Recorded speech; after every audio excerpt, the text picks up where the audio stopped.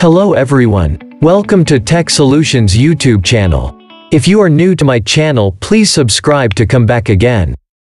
Let's swim in. This short video will guide you about removing Python from your Linux distro, particularly Kali Linux. When you are crowded with Python errors on your Linux distro, you only have to remove Python and get a new install. Let's know how to remove Python. Open Terminal app on your Linux distro. Get into root mode with sudo su. Check Python version to remove.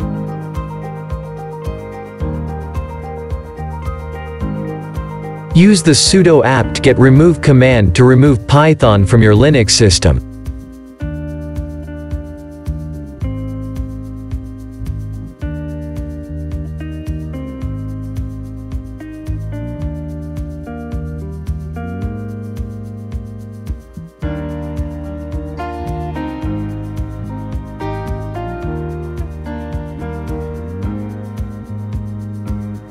You must choose Yes with Y to continue removing Python.